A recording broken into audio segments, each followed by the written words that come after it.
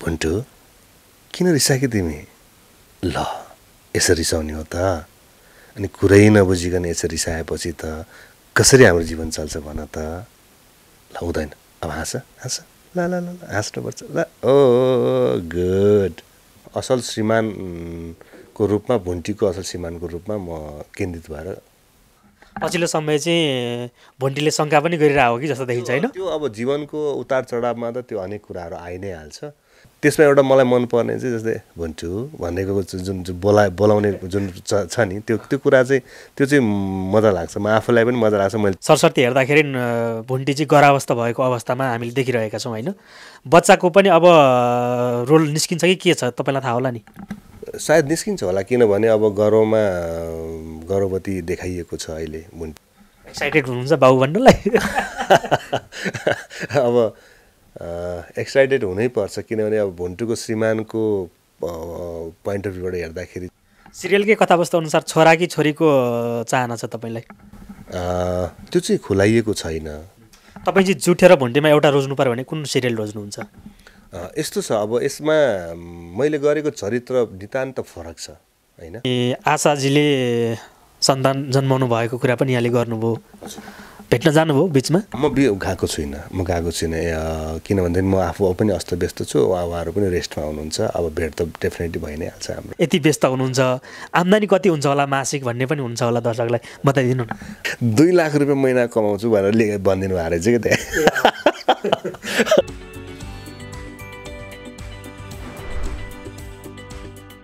श्रीकेश जडीबुटी आयुर्वेदिक hair oil सप्तऋषि आयुर्वेद अम्बिका मार्ग पुरानो मानेश्वर वैदिक आयुर्वेद सेवा प्रणालीमा दिशा घरको जुनसुकै समस्या निको बनाउन सम्भव छ कलाकारिता क्षेत्रको नरहनुस् बेखबर हामी हौँ आर्टिस्ट खबर यहाँहरू सम्पूर्ण दर्शकमा हार्दिक स्वागत व्यक्त गर्छु म श्याम हरि शिवभक्ति दर्शक महानुभावहरू आज म 2.5 दशकदेखि कलाकारितामा सक्रिय एकजना कलाकारसँग संवाद गर्दैछु त्यसो त पछिल्लो समय उहाँ टेलिश्रृङ्खलामा व्यस्त हुनुहुन्छ प्रत्येक तपाईँले रुचाउनुभएका टेलिश्रृङ्खला हेर्ने भने उहाँले एक छत्र राज नै गर्नुभएको छ उहाँ हुनुहुन्छ विनोद श्रेष्ठ पारिवारिक टेलिश्रृङ्खला भुन्टीबाट अझ उहाँ धेरै माझ परिचित हुनुहुन्छ त्यसै गरी जुठे लगायत अन्य श्रृङ्खलामा नि हुनुहुन्छ हामी श्रृङ्खलाको कुराकानी नै गर्छौँ साथमा हामी भुन्टीमा अझ बढी केन्द्रित हुन्छौँ आउनुहोस् सुरुवातमा स्वागत गर्छु आजको मेरो गेस्ट विनोद श्रेष्ठलाई स्वागत छ हजुर नमस्कार दर्शकवृन्दमा म तपाईँहरूकै कलाकार विनोद श्रेष्ठ र हजुरलाई पनि धेरै धेरै धन्यवाद छ आज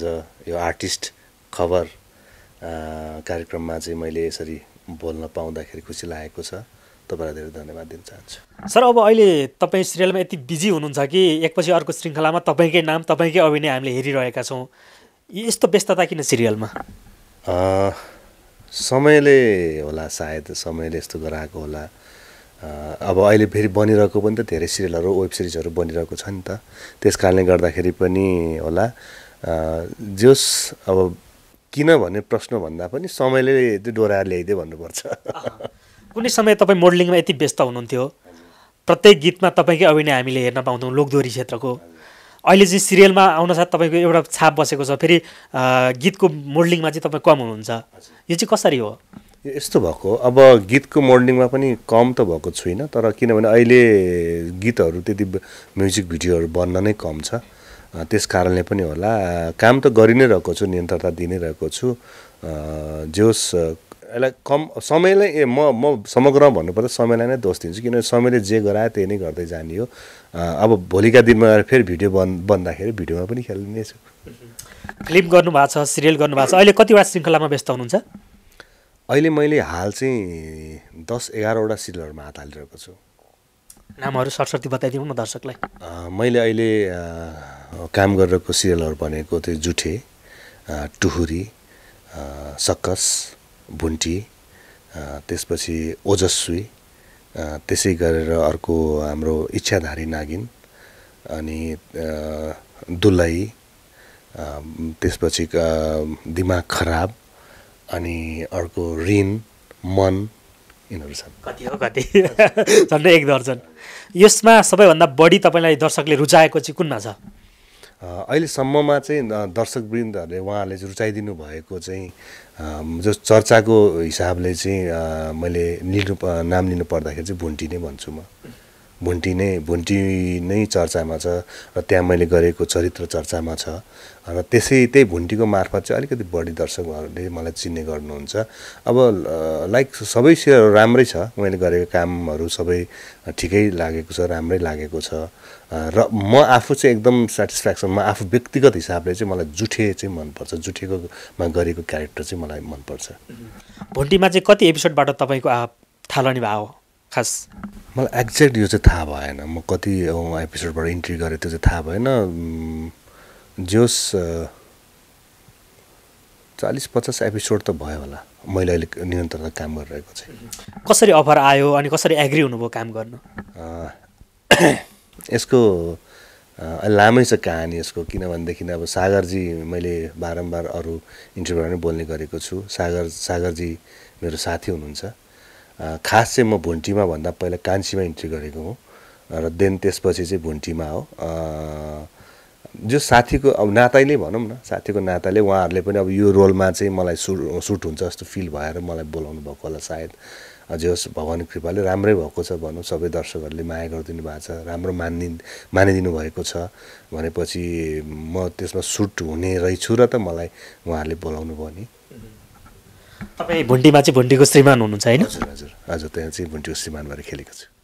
अलिकति कथावस्तु बताइदिनु न, पछिल्लो समय कस्तो कथावस्तु समावेश भइरहेछ श्रृङ्खलामा?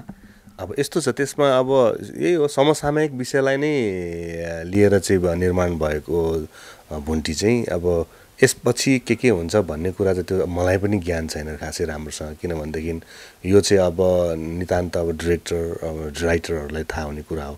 मलाई त म त अन द स्पट पुगिसकेपछि जे गर्नु भन्नुहुन्छ त्यही गर्ने, अभिनय गरिदिने हो मैले। अनि अब रहेको कुरो अब अहिले जुन समसामयिक विषयलाई लिएर उहाँले निर्माण गर्नुभएको छ, यसलाई दर्शकहरूले रुचाइदिनु भएको छ। हजुरको क्यारेक्टर चाहिँ कस्तो छ अहिले? यसमा मेरो त्यही हो, एउटा असल श्रीमानको रूपमा, भुन्टीको असल श्रीमानको रूपमा म केन्द्रित भएर चाहिँ भूमिका निर्वाह गरिरहेको छ। पछिल्लो समय चाहिँ भुन्टीले शङ्का पनि गरिरहेको हो कि जस्तो देखिन्छ होइन? त्यो अब जीवनको उतार चढावमा त त्यो अनेक कुराहरू आइ नै हाल्छ, किनभने मान्छेको जीवनमा सधैँ राम्रो मात्रै भन्ने हुँदैन, नराम्रो पनि हुन्छ, कतिपय ठाउँमा शङ्का उपशङ्का पनि हुन्छ। हामी जस्तै लाइक अब हुन्छौँ नि, जस्तै अब अहिले तपाईँसँग यसरी बोलिरहेको छु भने मेरो दिन यसै गर्ने बित्छ भन्ने छैन, कहीँ गएर कोहीसँग डिस्कस पनि पर्न सक्ला होइन, ठेगान हुन्न नि मान्छेको लाइफ कता के हुन्छ भनेर। अब त्यही जीवनको उतार चढावहरूलाई समेटेर निर्माण गरिरहनु भएको छ उहाँहरूले। सर एउटा डायलग जाओस् न, ताकि दर्शकहरू हेरिरहनु भएको छ होइन, भुन्टीलाई सम्झेर एउटा डायलग जाओस् न। अब भुन्टीलाई सम्झेर मैले डायलग बोल्नु पर्दाखेरि कसरी बोलौँ त, खोइ अब एक्ज्याक्ट मलाई ती सब संवादहरू याद चाहिँ छैन मलाई। पात्रै चाहिन्छ फेरि मलाई, अलिक गाह्रो छ। तपाईँले गरिसकेकै पात्र बोलिसकेकै डायलग बोल्दा नि केही फरक परेन? के भन्ने, अब के बोल्ने, त्यो शङ्का उपशङ्काका कुराहरू त्यहाँ अलि बढी छन्। अब त्यस्तो एकदमै चरित्र चित्रण गर्ने क्रममा चाहिँ त्यस्ता उतार चढावै खालको संवादहरू चाहिँ मलाई छ जस्तो त्यहाँ लागेको छ, किनभने जति छ जे छ हाम्रै जीवनमा घटित कुराहरूलाई नै उहाँले उठाउनु भएको छ। अब त्यसमा त्यही हो मेन। अब भुन्टीले चाहिँ शङ्का गर्दाखेरि पनि मैले अब त्यसमा एउटा मलाई मनपर्ने चाहिँ जस्तै भुन्टु भनेको जुन बोलाउने जुन छ नि, त्यो कुरा चाहिँ त्यो चाहिँ मजा लाग्छ, म आफूलाई पनि मजा लाग्छ मैले त्यो बोलाउँदाखेरि। संवाद चाहिँ जाओस् न त भुन्टु भनेर। अब के बोलाउँ त म, त्यहाँ अब त्यतिखेर बोलेको समाज सबै बिर्सेको छु, अब अहिले ठ्याक्कै मेरो दिमागमा छैन। र पनि एउटा प्याटर्न चाहिँ म तपाईँलाई देखाइदिन्छु। भुन्टु किन रिसायो तिमी? ल यसरी रिसाउने हो त? अनि कुरै नबुझिकन यसरी रिसाएपछि त कसरी हाम्रो जीवन चल्छ भन त? ल हुँदैन, अब हाँस ल ल ल हाँस्नुपर्छ ल। ओ गुड। दर्शकहरूले कस्तो प्रतिक्रिया दिएछन् सर तपाईँको चरित्रलाई लिएर, अथवा तपाईँको सिरियलमा जसरी आगमन भएको छ, यो सब कर्मलाई कसरी दर्शकले चाहिँ प्रतिक्रिया दिइरहेछन्?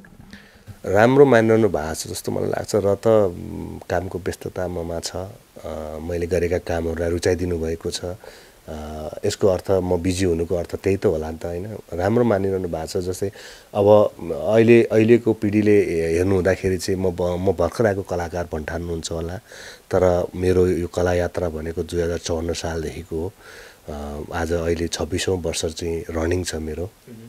भनेपछि धेरै कामहरू गरेको छु योभन्दा अगाडि पनि पुराना व्यक्तिहरूले त मलाई चिन्नुहुन्छ नै मलाई जहाँसम्म लाग्छ मेरो निरन्तरताले नै यो अहिलेको यो यसलाई एउटा हिसाबले सफलता नै भनौँ न यो पनि होइन मेरो व्यस्ततालाई सफलता नै मान्नुपर्छ होइन अब यो सधैँ रहिरहन्छ भन्ने पनि छैन र पनि चाहिँ अहिलेको स्थितिमा त मैले सफलता हासिलै गरेको जस्तो महसुस मलाई हुन्छ र मैले मान्नु पनि पर्छ किनभने दर्शकहरूले मलाई माया गरिदिनु भएको छ मैले काम पाइरहेको छु मैले गरेको कामलाई माया गरिदिनु भएको छ भनेपछि त्यो मेरो निरन्तरता त्यो बेलादेखिको निरन्तरताले नै म अहिले व्यस्त भएको होला दर्शकहरूले मलाई माया गरिदिनु भएको होला जस्तो लाग्छ को हुनुहुन्छ भुन्टी आफ्नै छ भुन्टीकै क्यारेक्टर मजाको छ उहाँकै एक्स्ट्रा छ नि उहाँको बोल्ने टोनहरू उहाँको प्रेजेन्टेसनहरू होइन उहाँकै क्यारेक्टर मनपर्छ मलाई तपाईँ चाहिँ जुठेर भुन्टीमा एउटा रोज्नु पर्यो भने कुन सिरियल रोज्नुहुन्छ यस्तो छ अब यसमा मैले गरेको चरित्र नितान्त फरक छ होइन किनभनेदेखि भुन्टीमा मैले भुन्टीको श्रीमान भएर म आफू प्रस्तुत हुँदाखेरिको मेरो हावभाव मेरो संवाद बोल्ने तरिकाहरू सबै फरक छ त्यसै गरी सेम जुठेमा फरक छ भनेपछि तर एउटा एकदमै टिपिकल हिसाबले चाहिँ कुरा गर्ने भने मैले भने नि मलाई चाहिँ जुठेमा मैले गरेको जुन लाउरे क्यारेक्टर छ नि त्यो क्यारेक्टर चाहिँ मलाई मनपर्छ मेरो व्यक्तिगत कुरा मैले भन्नुपर्दाखेरि चाहिँ भुन्टीमा पनि नराम्रो भन्न खोजेको होइन त्यसमा पनि राम्रै छ त्यो पनि आफ्नो हिसाबले राम्रै छ तर पनि हुन्छ नि जस्तै कतिपय मान्छेहरूलाई तपाईँलाई भात मनपर्छ ढेँडो मनपर्छ भन्दाखेरि खाना त दुइटै खाइन्छ नि होइन तर पनि एक हिसाबले एउटा अर्ग्यानिक तरिकाले चाहिँ ढेँडो मनपर्छ भन्छौँ नि हामी भने जस्तै जुठे चाहिँ अर्ग्यानिक खानेकुरा जस्तो मलाई लाग्छ भुन्टी पनि मिठै छ खाने अब अहिले भुन्टीमा सरस्वती हेर्दाखेरि भुन्टी चाहिँ गरावस्था भएको अवस्थामा हामीले देखिरहेका छौँ होइन बच्चाको पनि अब रोल निस्किन्छ कि के छ तपाईँलाई थाहा होला नि सायद निस्किन्छ होला किनभने अब गर्भवती देखाइएको छ अहिले भुन्टीलाई भनेपछि डेफिनेटली बच्चा त देखाइन्छ होला एक्साइटेड हुनुहुन्छ बाबु भन्नुलाई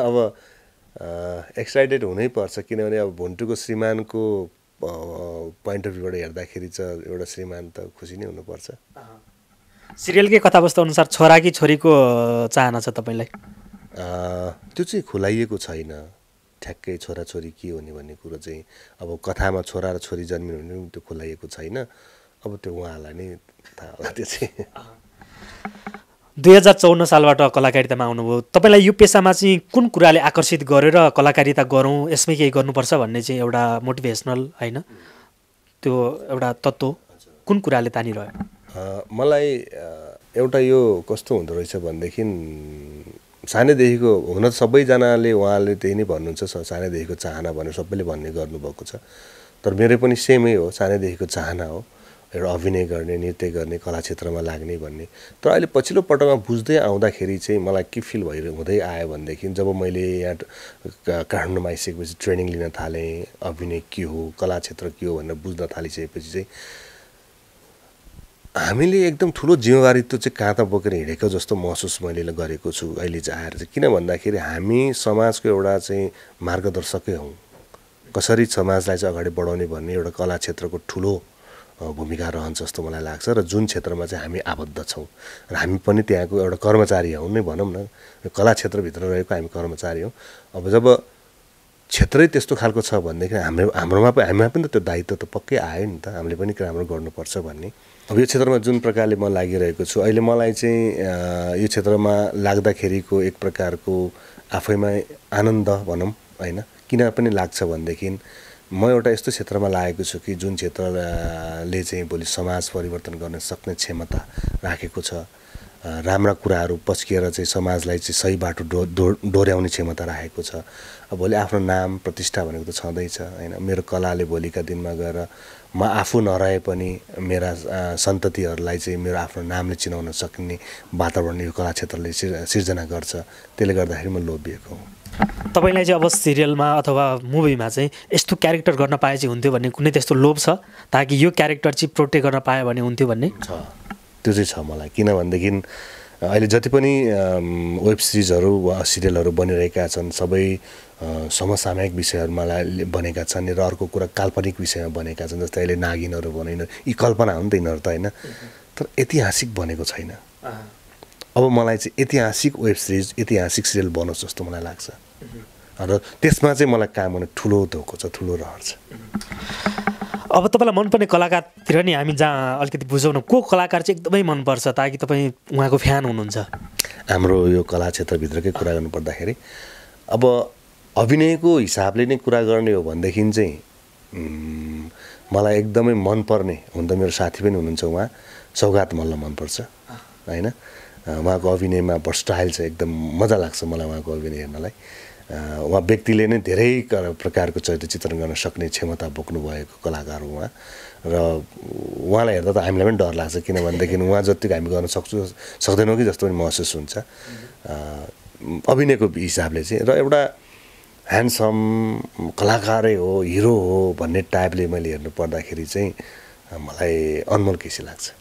हिरोइनमा कोही हुनुहुन्छ मनपर्ने? हिरोइनमा ठ्याक्कै मैले दिमागमा राख्न सकिनँ हिरोइनहरूमा चाहिँ धेरै छन् होइन। तपाईँले झन् 1 दर्जन फिल्ममा काम पनि गर्नुभयो। पछिल्लो समय फिल्म नगरीलाई चाहिँ कसरी हेरिरहनु भएको छ? तपाईँ त फिल्ममा पनि काम गरेको व्यक्ति, प्रस्तावहरू आउँदैन फिल्म गरौँ भन्ने? प्रस्ताव आएको छ तर मैले 2टा मुभी चाहिँ मैले आफूलाई आफ्नो क्यारेक्टर मन नपरेर मैले काम गरिनँ र अब प्रस्ताव आएको पनि छ। अब कस्तो भनेदेखि समय पनि त्यस्तै खालको चलिरहेको छ अहिले अनि अब फिल्म मुभीहरू त्यति राम्रोसँग चलिरहेको पनि छैन। अब अहिले चलेको भनेको तपाईँको वेब सिरिजहरू हो अनि जसरी हुन्छ मैले भने नि अब अहिले समयले जसरी दौडायो त्यसरी अगाडि बढ्ने हो। अब मलाई चाहिँ मेरो मनसाय चाहिँ के छ भनेदेखि नि अब यो वेब सिरिजमा काम गर्दै जाउँ अब कति वर्षसम्म यो सबैको आफ्नो एउटा दिन आउने रहेछ जस्तो मलाई लाग्छ। जस्तै योभन्दा अगाडि कतिपय कहिले डान्स बिटको गीतहरू चल्छ भने कहिले चाहिँ सेन्टिमेन्टल गीतहरू चल्छ कहिले गजल चल्छ भने कहिले चाहिँ आधुनिक गीत चल्दै यो समय हुने रहेछ सबै कुराहरू जस्तो अहिले मलाई लागिरहेको छ। र अब चाहिँ मलाई मेरो आफ्नो नितान्त व्यक्तिगत कुरा गर्नुपर्दाखेरि चाहिँ मलाई अब मुभी अरूको खेल्नुभन्दा पनि आफै मेकर भएर अगाडि बढ्न मन छ। अब जब मलाई यो वेब सिरिजले छुटकारा दिन्छ नि त्यसपछि म अनि मुभी मेकिङतिर लाग्छु। र एउटा नयाँ खुसीको कुरा पनि आयो होइन मुभी मेकिङ गर्ने कुरा तपाईँको ड्रिम प्रोजेक्ट नै हो? मेरो ड्रिम किन म अब निरन्तरता मलाई चाहिँ कसरी हो भने जसरी अब कुरा गर्दाखेरि त्यति अब बलिउडकै कुरा गर्नुपर्ने हुन्छ। म चाहिँ स्पेसली बलिउडको मुभीहरू हिरोहरूमा चाहिँ म आमिर खानको फ्यान हो होइन। त्यस्तो खालको काम गर्नुपर्छ जस्तो मलाई लाग्छ हामीले चलचित्र निर्माण गर्दाखेरि पनि। ताकि जस्तै आमिर खानको मुभीहरू तारे जमिन पर यिनीहरू कस्तो सन्देशमूलक चलचित्रहरू छन् हिट पनि भयो र सन्देशमूलक पनि छ क्या त्यस्तो टाइपको चलचित्र निर्माण गर्न मन छ मलाई चाहिँ हाम्रो कलिउडमा चाहिँ। अनि म उहाँको फ्यान भएको नाताले पनि वर्षमा एउटा मुभी चाहिँ भोलिका दिनमा गएर भविष्यमा आफूले पनि यस्तो चलचित्र चाहिँ पस्किन सकौँ कि जसले चाहिँ समाजमै सकारात्मक वातावरण सिर्जना होस्। कति राम्रो विचार। अब पुनः एकचोटि भुन्डीमै केन्द्रित हौँ। भुन्डीको सुटिङ चाहिँ कहाँ हुन्छ सर? हाम्रो ठ्याक्कै एकै ठाउँ भन्ने हुन्न अहिले चाहिँ तत्कालीन चाहिँ अब यो गएको सुटिङ जति पनि गऱ्यौँ गोदावरीमा गर्ने गरेका थियौँ। सुटिङ सेटको अलिकति रमाइलो कुराहरू सुनाउनु न ताकि अहिलेसम्म दर्शकलाई थाहा नभएको सुटिङ बिहाइन्ड द सिन चाहिँ के गरेर व्यतीत हुन्छ कतिको हाँसखेल मजा कतिको ठट्टा हुन्छ?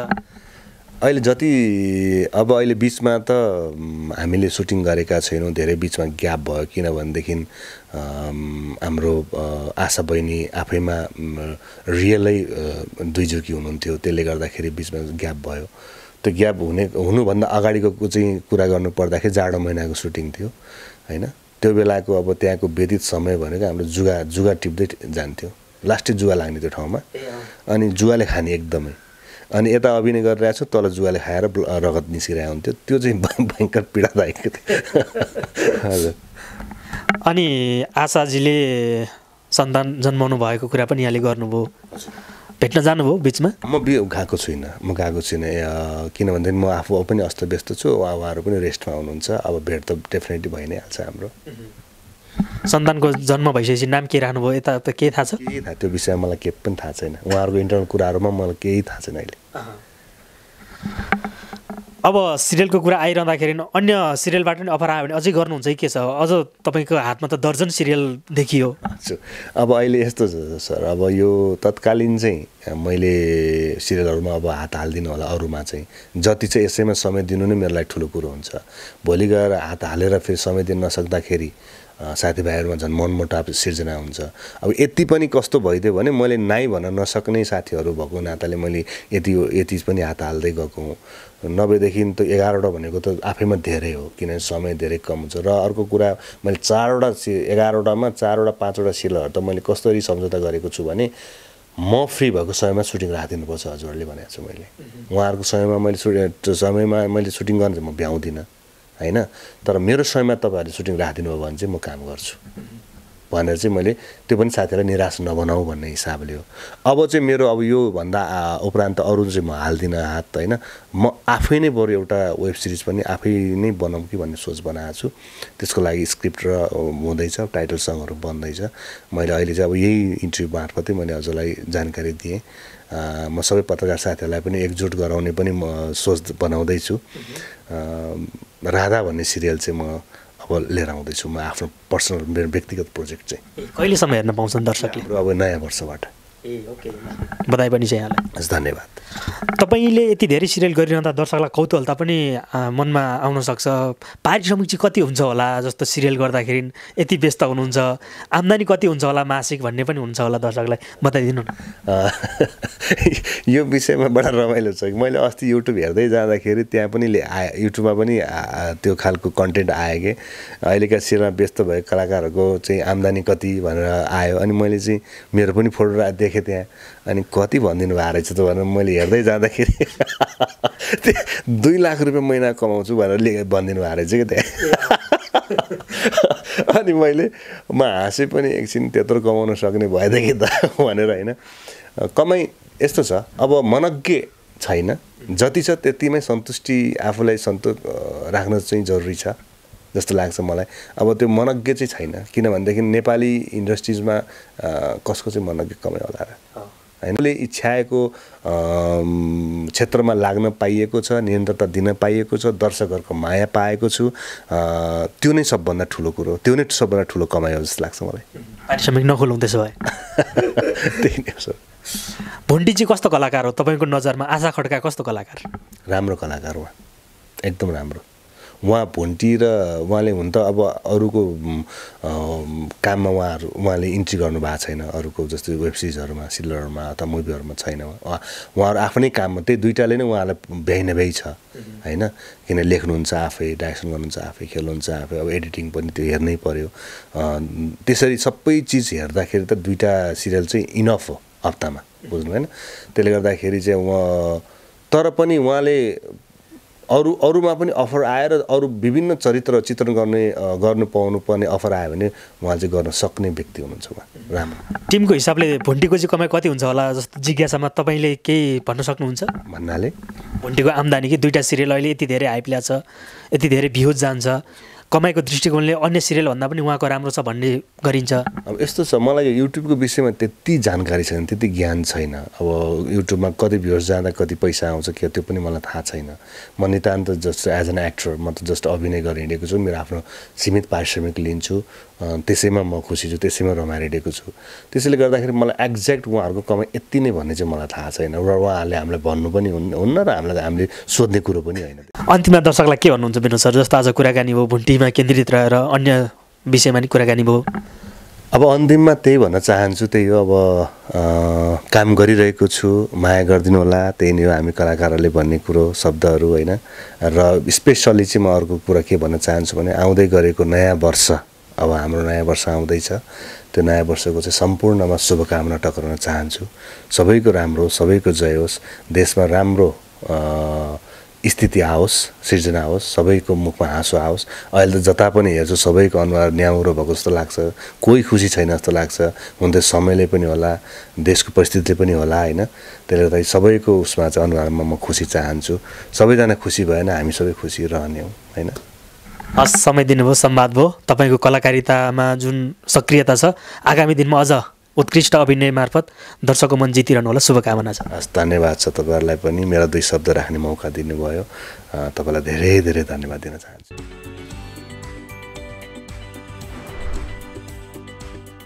श्रीकेश जडीबुटी आयुर्वेदिक हेयर ऑयल, सप्तऋषि आयुर्वेद, अम्बिका मार्ग, पुरानो मानेश्वर। रोगीलाई निरोगी बनाउँदै खुसी बाँड्दैछ वैदिक आयुर्वेद सेवा प्रणाली। वैदिक आयुर्वेद सेवा प्रणालीमा दिशा घरको जुनसुकै समस्या निको बनाउन सम्भव छ।